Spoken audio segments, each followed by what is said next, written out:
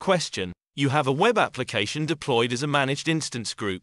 You have a new version of the application to gradually deploy. Your web application is currently receiving live web traffic. You want to ensure that the available capacity does not decrease during the deployment.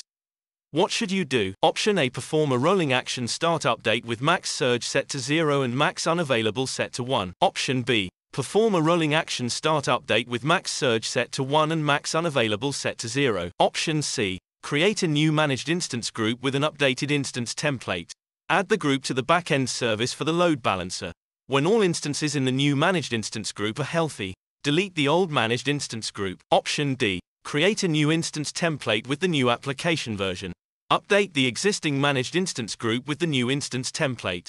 Delete the instances in the managed instance group to allow the managed instance group to recreate the instance using the new instance template. Now take 10 seconds to think about the answer.